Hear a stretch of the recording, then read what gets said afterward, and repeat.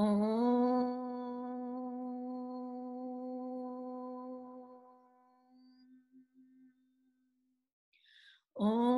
Sahana Vavatu Sahanau Bhunaktu Sahaviryam Karavavagai Tejasvinavaditamastu Mavit Vishavahai.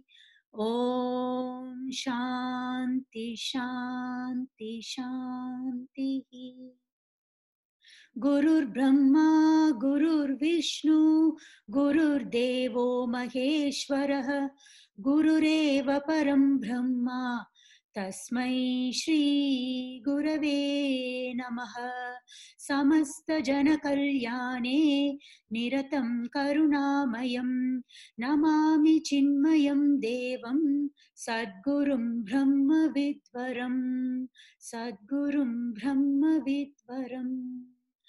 Vaktum Subodha Vedantam Pravruto Hyabudopyaham Kripaya Yasya Tam Vande Shri Ganesham Punah Punah Vande Saraswatim Devim Sadgurum Me Mahamatim Sita Sameta Shri Ramam Yachantu Shubhadam Matim. Daivi Hyesha Gunatmika, Daivi Hyesha Gunatmika, Prabhumaya Duratyaya, Prabhumaya Duratyaya, Aham Mameti Rupasa, Aham Mameti Rupasa, Mithya Bhoga Pralobhika, Nitya Bhoga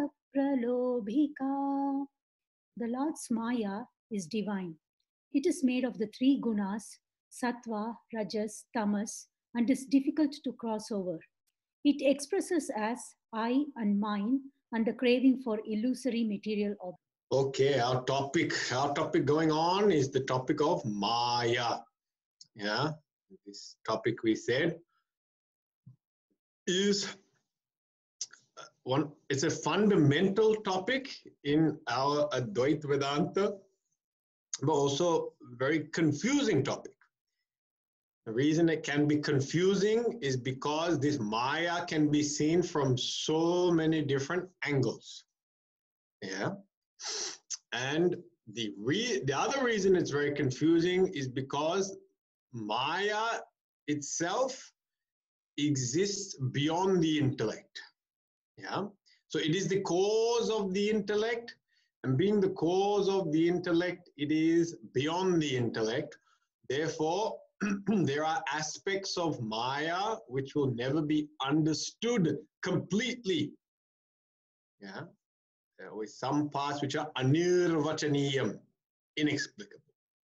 However, having said that, we may not understand Maya directly, but we can understand and perceive the effects of Maya. The effects of Maya can be seen. Yeah, just like we said, you can't see the river bed directly, but when you see the river flowing, you know what the nature, you can infer what the nature of the riverbed is, which direction, its depth, various things, okay? So it's called inferring things, but it's not direct perception, okay? So last week, we said, I think 9 or 10 different ways that this Maya can be seen, and I'll just share that screen with you. These are the different ways in which that Maya, oops, where is it, can be seen. Yeah. 1, Lord's power to create, sustain, and dissolve the world.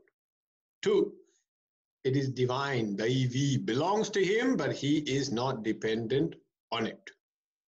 3, Trigunatmika, made up of Sattva, Rajas, and Tamas. 4, indescribable, beyond the intellect.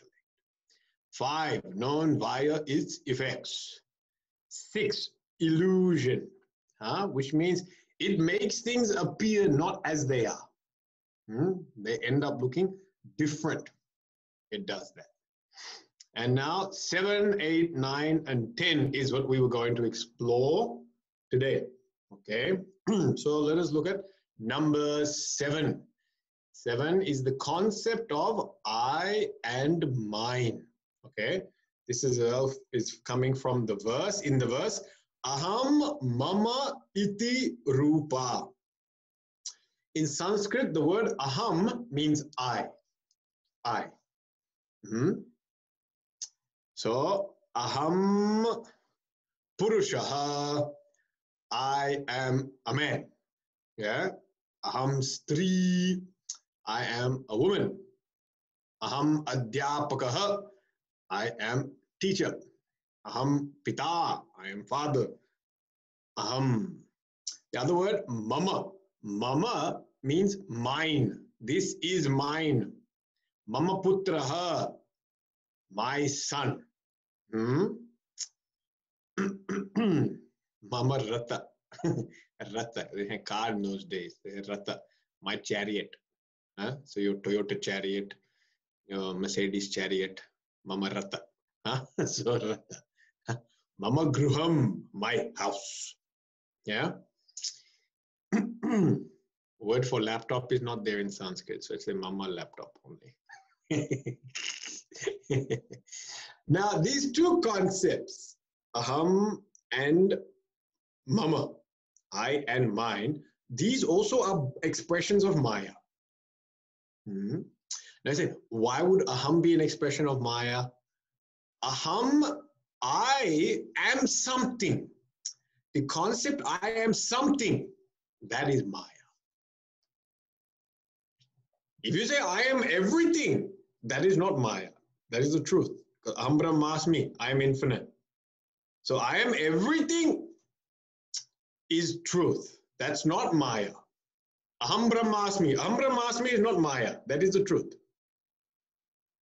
But I am this, so and so. This particular thing. That is called Maya. Yeah. Aham aso. It says in Sanskrit. Aham aso. I am this. Yeah. Then that is called a Maya. So this is called identification. In English, we call identification. It's called tadatmyam. I have taken myself to become something which I am not. I've taken myself as something which I am not. Tadatmyam. Identification. Identification is born of Maya. Yeah. We see this obviously very strongly. Now today, AFL Grand Final. AFL Grand Final, okay? So now two teams are playing. Richmond and Geelong. I think Richmond and Geelong are playing. So now, if you are an avid football supporter and your team is in the final, so you're Richmond supporter, yeah. Now, if that team is playing, when they're playing, you're going to say, we're winning, if you're winning. We're winning, yeah. And if you're like, we're losing. Now we say we are winning, we are losing. That is because you have identified with that team. You sitting in another state are not winning or losing when a ball goes through the goal. Nothing happens to you. You don't get prize money, you don't get trophy, you don't get acknowledgement. No one, even the captain is not going to thank you. Nothing, he will say. Yeah. But the concept of I am winning, I am losing, when actually winning and losing is happening for someone else, not for me. It's happening for someone else. Yeah. This is called identification. We obviously have it even with family members. With family members, they go through some experience. You feel you're going through that experience. And children are going for exams, parents become anxious. Now, why parents become anxious when children are going for exam? Oh, my child, I got an exam coming. Swamiji, bit of tension, bit stressed. The house is a bit stressful. All right? Your child is going for exam. Child is going for exam. I even met one couple once. and their daughter was doing VC. So for 1 year, they didn't come for the classes. And I saw them after 1 year. Now, prior to seeing them, the man had black hair. And I kid you not, in 1 year, his hair went gray. His hair went gray. And I said, what happened to this? I asked him, what happened to you? We haven't seen you for 12 months. What happened? Yeah, my daughter was doing it 12, Swamiji. Very stressful year. I can clearly see it's stressful. Your whole hair has gone gray only. Huh? Daughter smiling. She's quite happy. No problem, Swamiji. Year 12 was very easy, but father was stressed. That is called tadatmyam. You have identified with that person and said, I am that person going through this experience. You're not actually. They are going through their experience. So this false notion, superimposition, that I am going through what they're going through, their journey is my journey. No, their journey is their journey. Your journey is your journey. But the notion that their journey is my journey, this is identification. Identification. Then, born of this identification comes this concept of possessiveness. Yeah. Once the identification is there, then whatever is connected to that object you identified with, you claim as your own. You claim as your own. Yeah. So if child gets good results, you feel, oh, we got good results. No, child got good results. They belong to the child, not to you. Your results, we have to go back in time and have a look at your high school certificate. Then we'll find out your results. You know, we don't know if they are so impressive. Maybe they are, maybe they're not. We don't know. But once I'm identified with that object, anything connected to that object, I relate to as mine. These are mine. Once I'm connected to this body, I am this body, then anything connected to this body, mine. My family, my people, mine. This is Arjuna had this problem in the start of the Gita. This is his problem. He had tadatmyam with the wrong people. He saw the enemy as his family. And he calls them, if you read Gita chapter 1, you'll see he uses words like swajanam. Swajanam, my own people. Yeah. Swabandhava. Swabandhava, my relatives. But actually there, he is a dharma yodh. Dharma yodh, warrior of dharma. Warrior of dharma only has his senapati. That's it. His general is the only person he should be following. Senapati. Senapati for Pandavas, Drishtadyumna. That's it. If Senapati said you do this, you do this. You cannot look at the other people and say Swajanam, Subandhava. That's called identification. Incorrect. It happens to us a lot in all situations. We get confused because identity is not clear. Our role is not clear. Yeah. And so, clarity should always be on your identity. What is your identity? Now, of course, absolute identity, I am Brahman. That's what this is discussing. But even in relative terms, you have a relative identity. You are so-and-so. But don't confuse that with someone else. Don't confuse that with someone else. Yeah, that is important. You, like I said, you have your journey, they have their journey. And no matter who the person is, everyone's journey is their own journey. There's a golden rule. You cannot live another person's life. No matter who it is, your child, your wife, your son, whoever it is, your father, doesn't matter. You cannot live their life. Their life is their life. Yeah. So when this gets confused, we become very insistent with people. And then we say, you must do what I tell you to do. And they say, why? They say, I also made the same mistake when you were that age. That's why I'm trying to save you from making that mistake. That's why I'm telling you. Therefore, listen to me. Now, your father said the same thing to you, that he made that same mistake and he told you not to do it. And you said, no, I have to live my life. Let me make the mistake and solve it for myself. Huh? And then your child will say the same thing to you. This is my life. Let me I will make my own mistake and figure it out myself. That's their journey. Some people's journey will be, they will have to make that mistake. If they don't make that mistake, they will never learn. Nagging, advising, lecturing doesn't work. They will have to make that mistake. The reason we find it so intolerable is because of identification. Nothing else. Justify it all you want. Loss of money, loss of this, loss of that, inefficient, this, why they want to do this when I already tried, doesn't work. All this is incorrect justification. Bottom line is you're identified with the person, that's why you're suffering.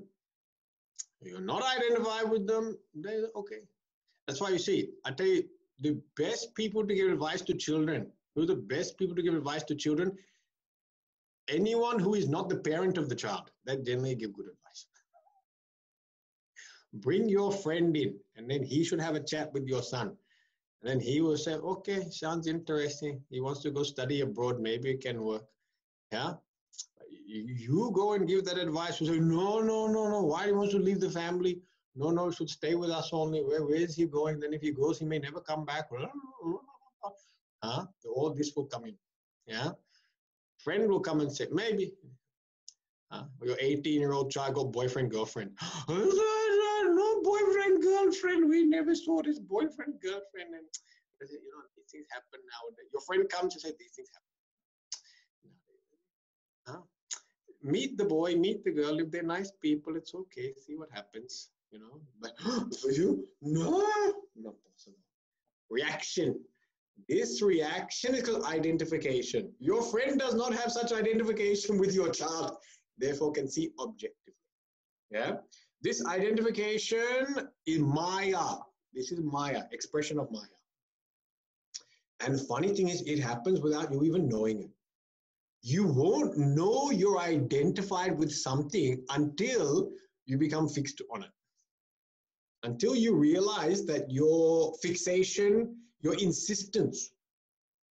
Otherwise, it's very hard to sense identification. It's very hard. You just don't know. It's only when that thing you're identified with does not do what you want it to do, then you realize there's a problem. Yeah. So sometimes identification is only recognized through its effects, because when it actually takes place, it's so gentle and it's so subtle that you just didn't even realize it happened. Now I'm identified with it. Yeah. Like if you never watched this football or anything like this or some sport, you don't care for this. And after some time, you start feeling something. When they score the point, you say, oh, this is good, Why this emotion is coming within you? Because over a period of time, you've now become identified. Very gentle and very subtle is its nature. Yeah. So aham tadatmyam is the subtlest form of expression of Maya. That's Maya expressing it as subtlest. Hard to pick up. Mama then is just the secondary result. Once you're identified with something, then possessiveness over anything connected to it, that's just secondary. Yeah. So if you want to get to the cause of it is in identification. Yeah. The symptoms are in possessiveness. Possessiveness is secondary. To manage possessiveness, we say learn to share. Learn to share. Yeah, when you share things, that's how you manage and reduce the notion of possessiveness. But possessiveness will always be there as long as identification is there. Eventually, you have to remove identification. That has to be done by correct thinking. Vichar, only correct thinking. Atma vichar, who am I? Whether you ask it at an empirical level, whether you ask it at an absolute level, you always have to ask, who am I? Question must always be there. Yeah. So this becomes, now recently one young man was talking to me, he got a promotion. So now he's become like boss to his previous, co-workers. Now that's a very awkward situation. Because when you have a boss of people that you were previously working with, previously when you're working with them, you are friends, colleagues. So then you have a friendly rapport with them, you know? You both sit together in the coffee station, and then you gossip about the bosses and complain about them. Now you become the boss. now all of a sudden, he's saying, oh, tricky thing is now, he wants to be friend, but he's finding that as a friend, the people are not doing the job he wants them to do. You see? As a friend, there's no accountability. But amongst friends, there's no accountability. To your boss, you're accountable. But to your friend, you're not accountable. Your friend, you tell them how you stayed up late night watching tennis or something like that. And this morning you got up just 10 minutes, put some water on your face and sat on the tube. That you tell your friend, you don't tell your boss that. Your boss, you don't sit there and say that you were in bed 10 minutes prior to the work meeting. Huh? Your friend, you will tell. So now he has this, he going through interesting experience where he's saying, I want to be friendly, but when I'm friendly, these people don't listen to what I have to say. Then I'm not respected as a boss. But then if I become the boss, I lose my friendship. Yeah. And it's all about who am I? Who are you in that situation? Who are you? Do you want to be a friendly boss or a bossy friend? Which one? You have to figure that out. See, I said a friendly boss is different to a bossy friend. Friendly boss, maybe boss first. Friendly is an adjective. Bossy friend, friend first, bossy is the adjective. You understand? It must be clear. So even at empirical level, we must be very clear, who am I? That must always be understood, yeah? So these are subtle expressions of Maya. Okay, now what is the next expression of Maya? We said it's aham mama, temptation for illusory objects. I'll tell you what, we'll take up number 9 first, okay? Number 9 is Maya expresses as obstacles. Obstacles, okay? Now, briefly, I talked about it earlier, but now today we're going to do something different, okay? Something different in our class. We are evolving and adapting the classes, okay? So today we're going to do discussion group. Now, how many of us are there? 49 people, okay? So now we've already organized this. Last 3 weeks we've been thinking about this. We have allocated discussion group leaders, okay? They're called facilitators. Your groups, you'll be now broken into groups of about 7 people, I think. Yeah, around 7.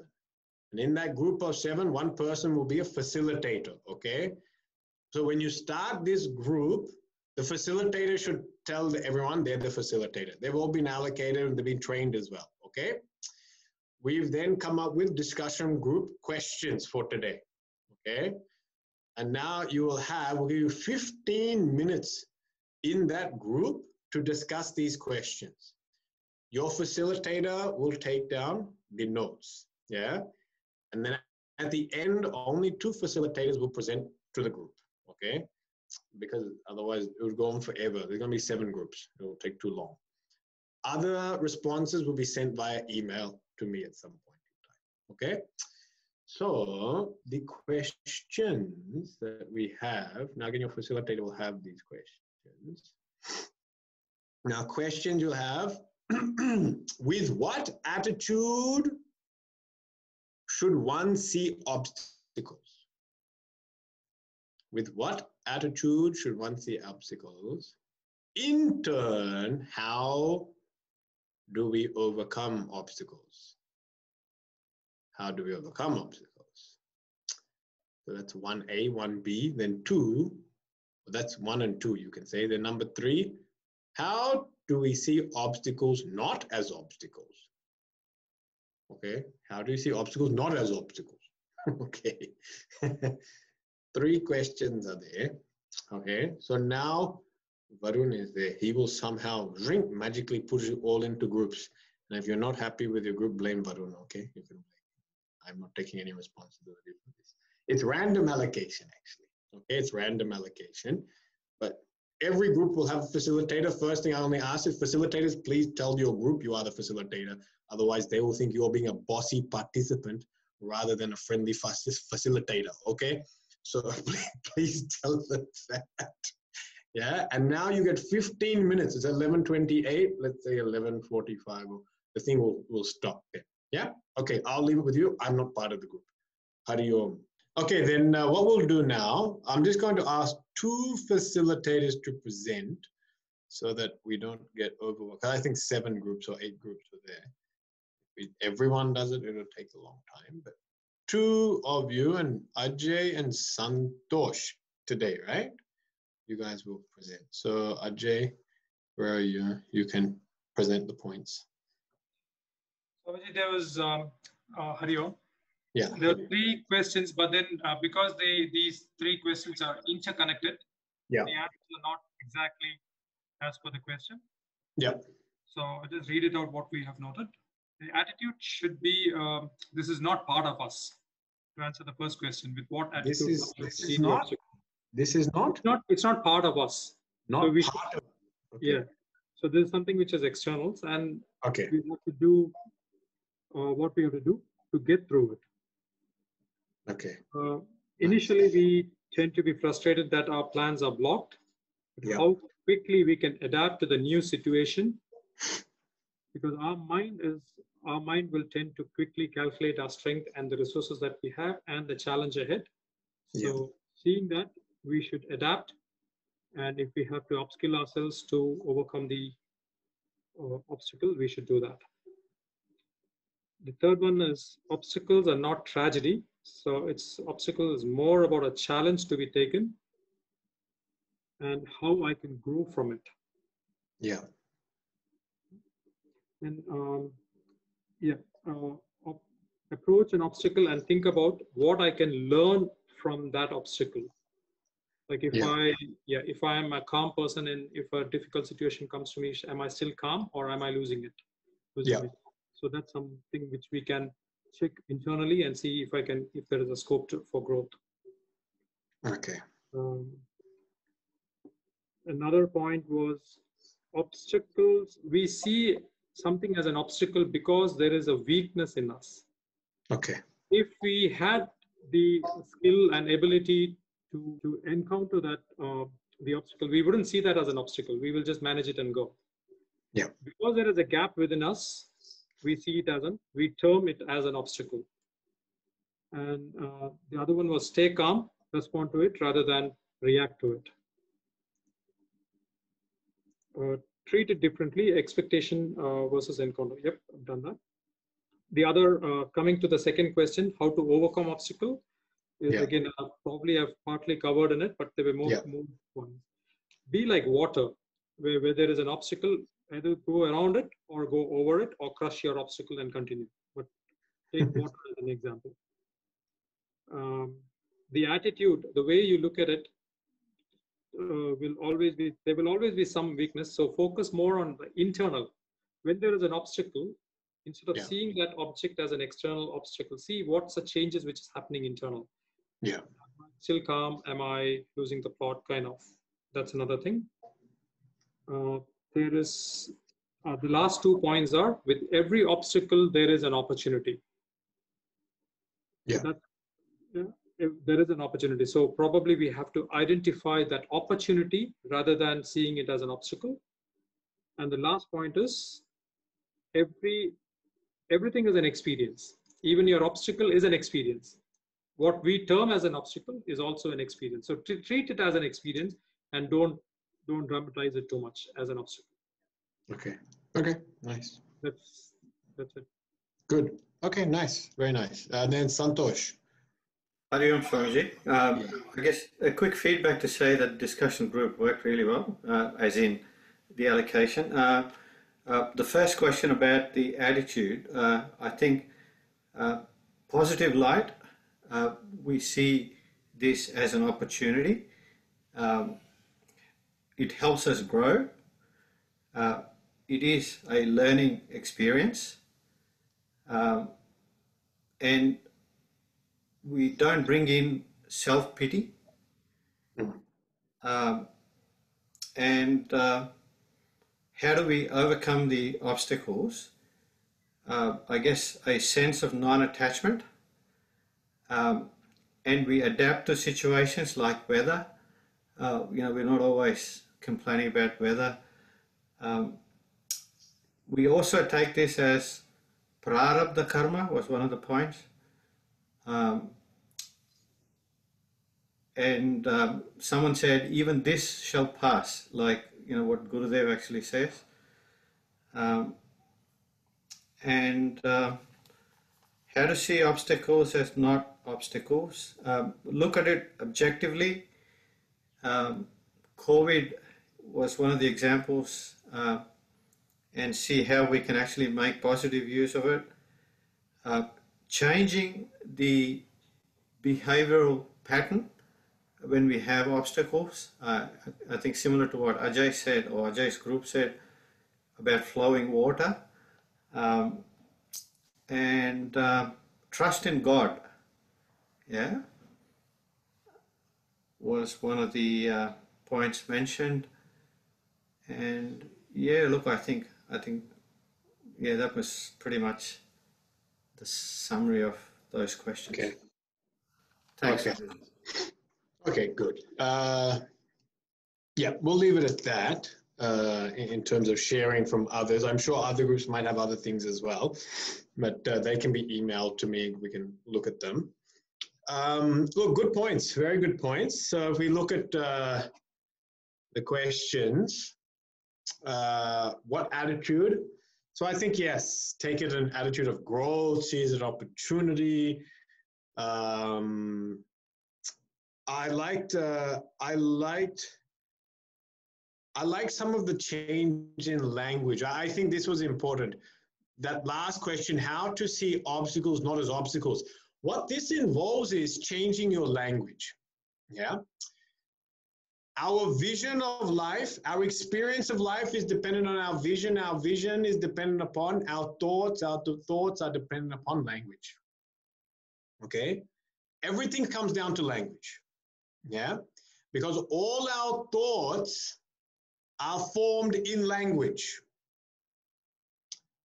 So it's about changing our language. If the word obstacle to you, you have to see how you personally connect with that word. Some people don't like that word. Yeah. So if you don't like the word obstacle, you need to find a new word. When you find a new word, then all of a sudden you'll have a different way of looking at it. Now, words that came up today I heard were opportunity. Okay, rather than obstacle, opportunity. Another one which I liked, experience. It's just an experience. Don't call it an obstacle, just call it, I think that's a very good word, experience. I like that. Yeah. These two words, I mean, there are others as well that you can use, and you can come up with your own things. But I think these two words are methods in which you start changing your vision. In scientific terms, therapy terms, it's called NLP, neuro-linguistic programming. And all they do is they change words that you already have a bad association with. They change them so you have a positive association. Now, maybe you've got a bad association with the word obstacle. It may sound overwhelming. It may sound insurmountable. It may sound as if it cannot be. You cannot overcome it in any way. Now you change it. Yeah? Obstacle is just another one of life's experience. So it's just a thing we all have to go through. All of a sudden, it takes away the power from that event. This is just an event. You don't need to see it as an obstacle if you're not comfortable with the word obstacle. It's just an event that's taking place. All of a sudden, that thing called obstacle has lost a lot of its power. Yeah? It doesn't seem insurmountable because events are not insurmountable. Experiences are not insurmountable. They're just things that come and go. Yeah? They're things that come and go. An obstacle feels like something you have to climb, like a Mount Everest. And then it seems like a big job to do, this tiring, exhausting, long, drawn out. So, that can be, you might feel deterred by that thought. So change that language. So I like that word. Oh, this is just an experience. I found another way that I have looked at obstacles is catalyst to enhancement. Catalyst to enhancement. A catalyst is something which speeds a reaction up. That's what a catalyst is. It speeds things up. Yeah? Enhancement means to your betterment. A catalyst to you becoming better. Yeah? Now, as I explain this, a lot of these things will come into, you'll understand them. Now, one of the things that how Vedanta looks at things called obstacles, is that yes, from the highest standpoint, we take the standpoint that the outer world is a reflection of what is happening within us.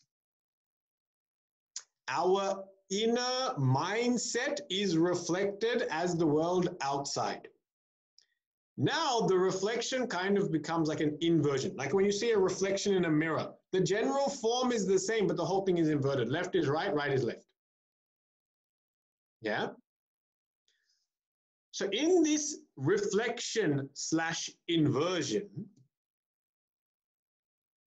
what happens is now it came up in our talks, inner weaknesses or gaps in our own personality are reflected outside as outer faults and problems. Outer faults and problems. Outer faults means faults with other people, faults with the world, yeah, or problems with the world.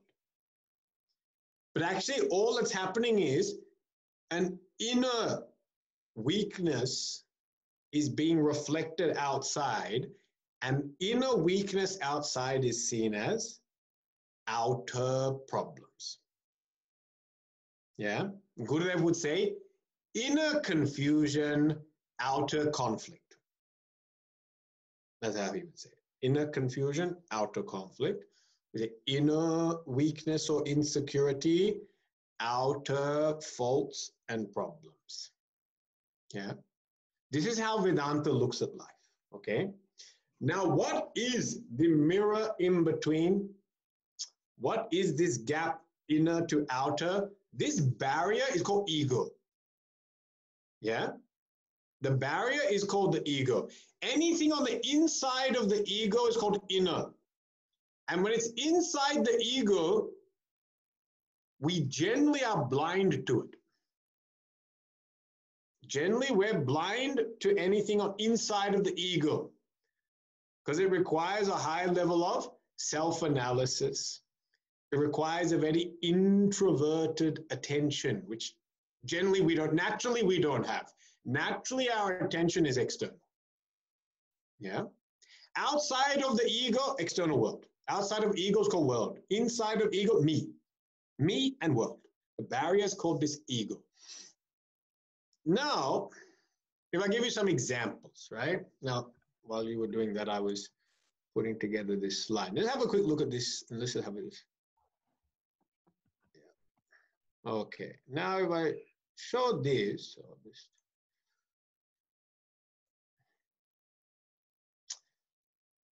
now just rough. I've put up a few things here. Obstacles, inner gap or weakness, outer problems. Yeah. The barrier, ego. Now let's just say, or let's look at the outer problem. The outer problem is always easier to see.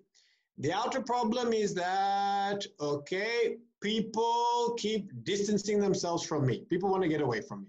Let's just say that's it. Yeah. People avoid me. When I want to talk to them, they say they don't have time. Yeah. Sometimes they happen when you talk to your adult children. They're always, we're too busy, we don't have time. Yeah. So aging parents always feel this. No one wants to talk to me. Yeah. Now, people avoiding me, distancing them from me, yeah. One of the inner situations you might have is that you might have a dependence upon that person. Yeah. You might be clingy, very dependent, needy. And so that person in that relationship is not very comfortable. And so when you deal with people that are very needy or dependent, then the reaction of the world is run away. We want to get away from it. We find it hard to deal with. It's a bit stifling. It's very stifling. Yeah.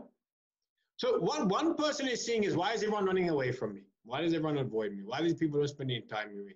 And then sometimes we look at these people, we look at our children, and we say, you people have no respect. We say, you don't care for us. We can get into this blame cycle about their behavior and their attitude and all that. But sometimes it is stemming from a fact that I have got a high level of dependence. I'm very emotionally dependent on this relationship, and that is now reflecting outside in the form of people not being comfortable with me and therefore wanting to distance themselves. Yeah? That's an example. Now, another example. In my life, other people make decisions for me. I never get to make decisions. Everyone else decides and tells me what to do. Yeah, when I was a child, my parents told me what to do. When I got married, my spouse told me what to do. And now I have children, they tell me what to do. Everyone keeps telling me what to do with my life. Why is it like that? Why is it like everyone feels that they can look at my face and then tell me what I'm supposed to do with my life? This can be stemming from inner lack of clarity. That when people talk to you, when they ask you questions, you don't seem to have much clear direction as to what you want to do. You don't seem to express any aspirations. You don't seem to have any direction. Now, even as an adult, this is a big challenge. Yeah? So it's a simple thing. Like it can be from the most basic things, such as what do you want to eat? Where do you want to go? What do you want to do today? And if you're the person that, I don't know. If everything you come back with is an I don't know, you're going to find other people are going to start making plans for you. Yeah? If you don't have an idea what you want to do with the day, other people will say, we're going to make plans for you about the day. And they'll get frustrated because they'll say, we always have to plan everything because you don't plan anything. So you get into this relationship where other people just become comfortable making decisions for you because you are not confident in making decisions. Lack of clarity and thinking. Another one, you might find other people nag you, keep telling you what to do. And that could go lack of motivation. You might have a plan, but you never execute it. So you keep on talking about that beautiful garden that you want to create. But every weekend, nothing happens to that garden. No changes take place. The garden looks exactly as, actually it gets worse because the grass keeps growing out of control. So it only gets worse. But then people around you keep on telling you, when are you going to get that grass done? When are you going to do this? When are you going to put that in? When are you going to fix this thing? You keep talking about it, but you never do it. And you find everyone keeps nagging. Why are they nagging? Because I lack motivation. When I lack motivation, other people have to motivate me. Yeah? It could be food habits, lifestyle habits, exercise habits, all this. I might know what I want to do, but I lack motivation to implement it.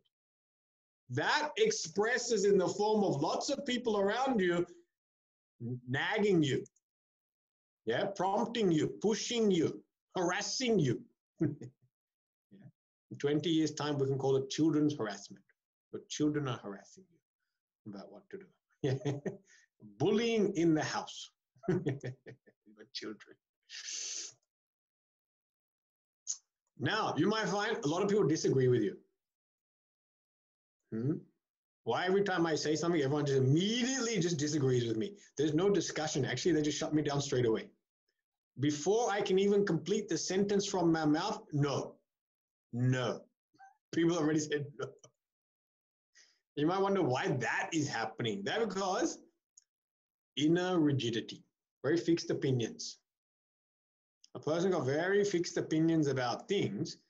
It doesn't matter if you're right or wrong. The fact that you cannot be moved in your viewpoint, that becomes problematic for people because they feel there is no way to have a discussion here. So there's no opportunity to discuss. It's basically my way or the highway. And therefore, without considering what you have to say, people immediately, no, disagree. This is very common. You see this in, obviously long-term relationships, that people immediately just disagree with certain ideas which come out. And it's got nothing to do with the idea. It's the person it's coming from.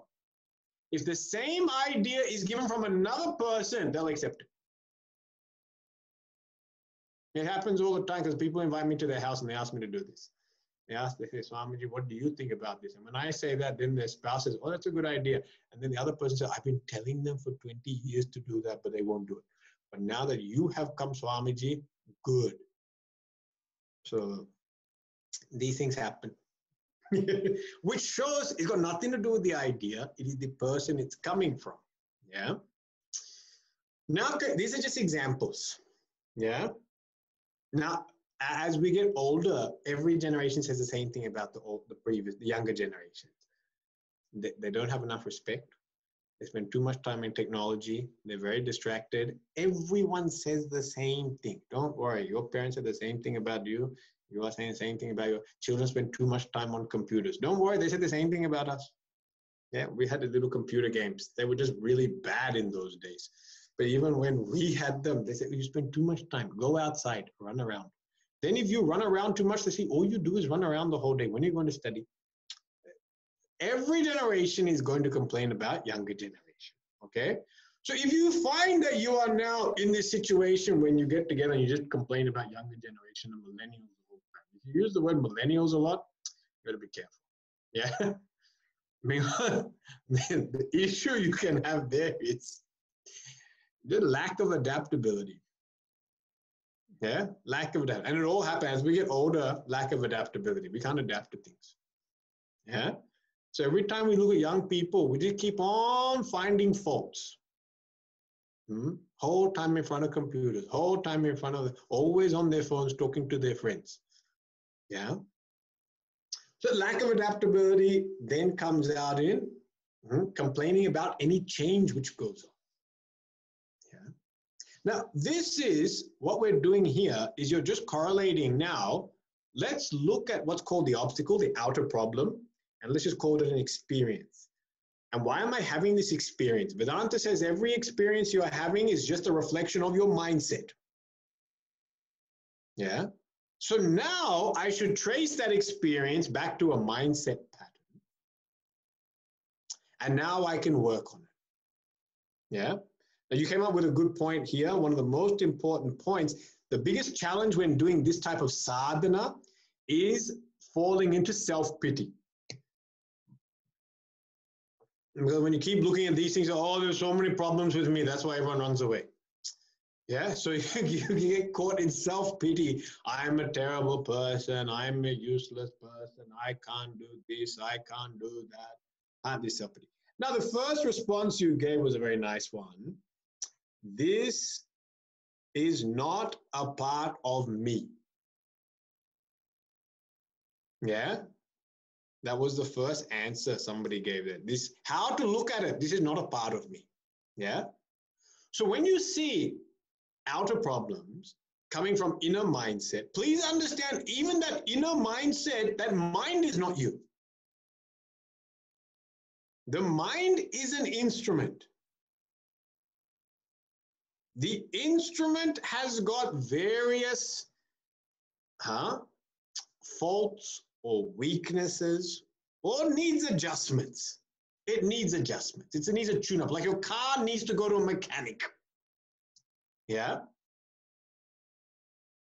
And so if you look at it, that this is a problem with my mind, not a problem with me. Just who am I? I am pure consciousness. As pure consciousness, I am perfect. Everyone here is perfect. Only as pure consciousness. Not as body, mind, intellect. Okay, don't walk out of this class and claim to the rest of your family I am perfect. Swamiji has said so. Nothing doing. As pure consciousness, you are perfect. As body, mind, intellect, all of us are flawed, riddled with problems. Yeah, defective personality, speaker included. Okay, I'm not even. So now, if I look at it, because of this mind and its weaknesses, setbacks, therefore I am having this experience of the world. My experience of the world is coming out of the projection of my mind. Now, why don't I use this opportunity now to change that?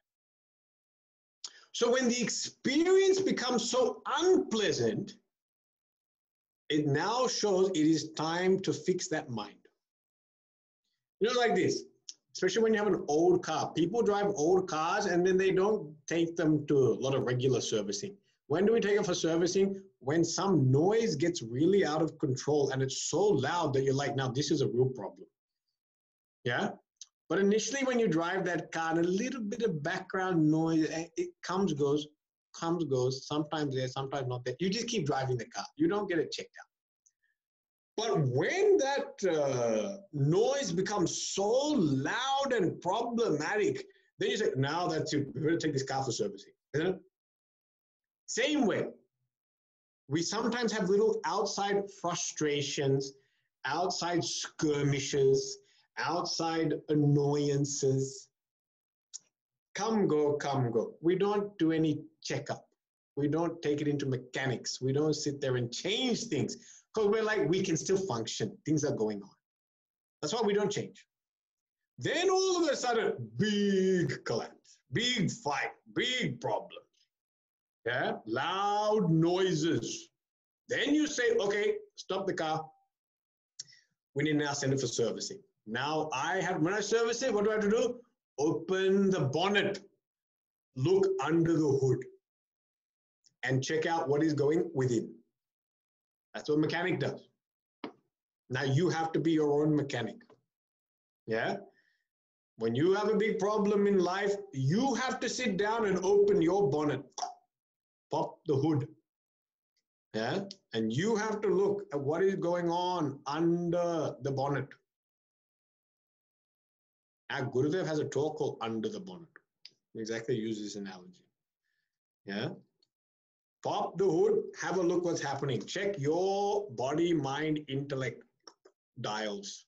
Overheated, yeah? Sometimes overheated. Sometimes no fuel, no motivation. Yeah? Sometimes conveyor belt. But fan belt is gone. When fan belt is broken, you have no fans left. No one is your fan in this world. No one likes you. New fan belt, so you get some fans. People should like you. So you have to look at these type of things. And this is why I say the outer problems, the bigger they are, they become a stronger catalyst for change. Yeah, that's why I use the word catalyst. It's always there. We should change, but sometimes we need a very strong, intimidating, upsetting, unpleasant event to prompt us to now stop this vehicle and look underneath the hood. Because unless that massive incident doesn't take place, we still think we can get away with it. We can just keep driving this thing. And you are driving it, but problem, the way some noise is going. And so, this is how Vedanta looks at obstacles. It says everything outside is actually just reflection of what is happening within you. There's an inner insecurity, an inner weakness that is there, and that only is manifesting as this outer irritation or problem. Therefore, use this problem as an opportunity to stop your vehicle. Introspect. Find out what is the possible problem going on within. Don't fall into the trap of self-pity, because remember, you're tuning the instrument. When the car is not working, that doesn't mean the driver is faulty. The car is faulty. The engine is faulty. The driver is not faulty. Same way, mind may need a tune-up. Consciousness is perfectly fine. You as consciousness, perfectly fine. Mind needs a tune-up. Yeah? We all need this tune-up. It's very essential. Yeah? That's why we should all take a break from the routine. And we have to do satsang.